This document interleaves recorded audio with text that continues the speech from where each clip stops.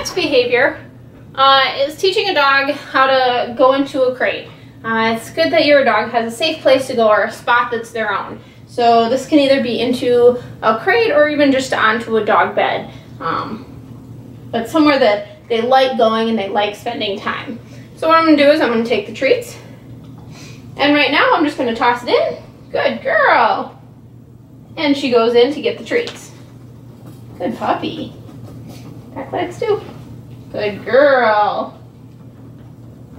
See now? Ready? Come on out. Good dog. Ready? Go in. All the way. Good girl. Good puppy. Good job. Okay, come on out. Good girl. All right, this time what I'm going to do is when she goes in, go on, all the way. I'm going to close the door for a little bit. Good girl. And I want her to know that it's a positive thing having that door open or door closed too. All right, come here. Come on, Zima. You can add any kind of word to it. A lot of people use kennel up. Zima has always grown up with this being called jail ever since she was a baby puppy. So, Zima, go to jail. Good girl. Good puppy.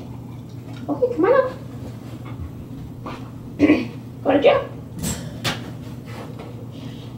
Another part of going to a crate is that she should stay in there until I say a release word. So, okay. Good girl.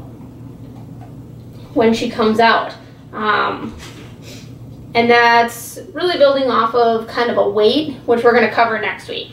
So stay tuned, and we'll get the second part of this trick of staying in. Go to jail. We'll get the second part of her staying in there until she's released next week. So stay tuned. Okay. Good puppy.